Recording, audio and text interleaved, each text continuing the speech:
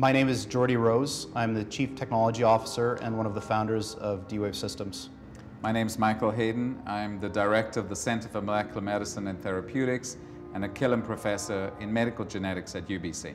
So I have a little bit of a futurist bent. I like to think about things that might become true that aren't incompatible with the laws of physics. And there are a large number of possibilities of really grand challenge problems that might break during our lifetimes. And I find that extremely exciting. The exciting part for us right now is we're in our golden age. We have the ability through other advances in technology to know our whole human genome sequence. 3 billion little letters of our alphabet.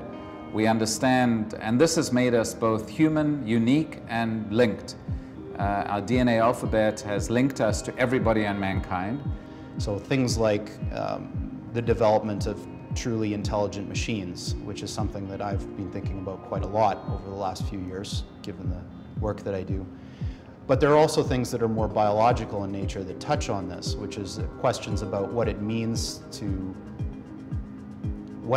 be human. The challenges are in how to incorporate this information, how to interpret it, how to predict, and this is where we need your help in terms of how to predict the changes in structure, what's deleterious, what's not, and also what we desperately need of our translators, people who can act between the science and the person in the community and to translate this information. We have to make sure this information is not lost in translation.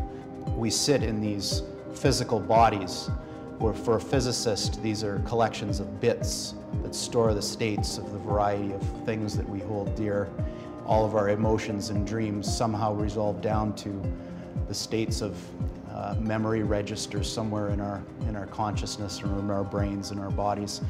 It's intriguing to me the possibility that you might be able to replicate that in a different substrate. This is leading, and the advances in technology is leading to a whole rewriting of medicine.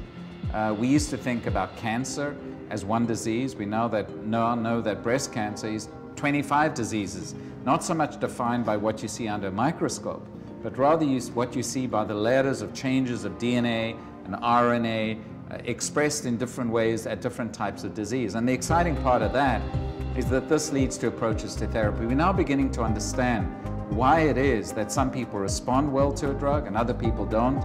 And yet the cancer looks the same, it's a certain cancer, or why certain people have certain genetic traits that lead them to have an adverse event to a drug. And we're beginning to understand that.